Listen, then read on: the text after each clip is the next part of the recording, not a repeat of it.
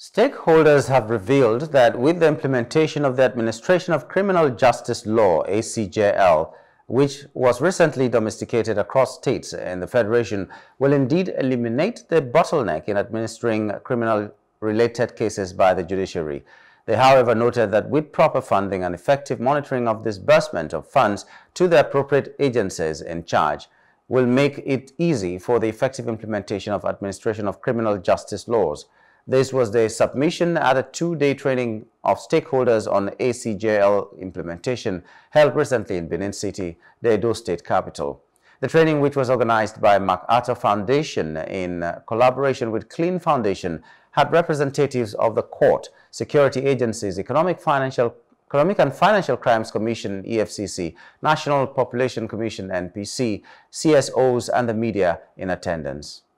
The funding we know is critical, is the bedrock of everything.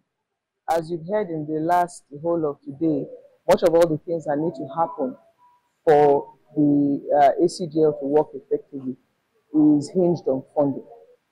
Even though that there are other aspects which they are already trying, and we're already seeing improvements, but a large number of all the things that need to happen are hinged on funding. So funding cannot be taken out of the discussion. In fact, that's a fundamental issue that needs to be addressed, while of course others also support it. So looking at the various actors in the ACJL, starting from the police who will prosecute, the lawyers, the judiciary, and even the correctional services, there are no adequate budgetary provisions that would help. Yes, you could say they are making provision, but specifically, as it has to do with the ACJL, we've not seen adequate budgetary provision. Because without funding, we'll still be having haphazard implementation of provisions of that law.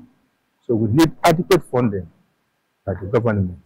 One of my great takeaway from today is the fact that we are ranking well in the country with regards to the implementation and the effectiveness of ACJL in the state. Ranking second, I think that's good. And when we rank fifth position, of course, there's room for improvement. The area of awareness and sensitization.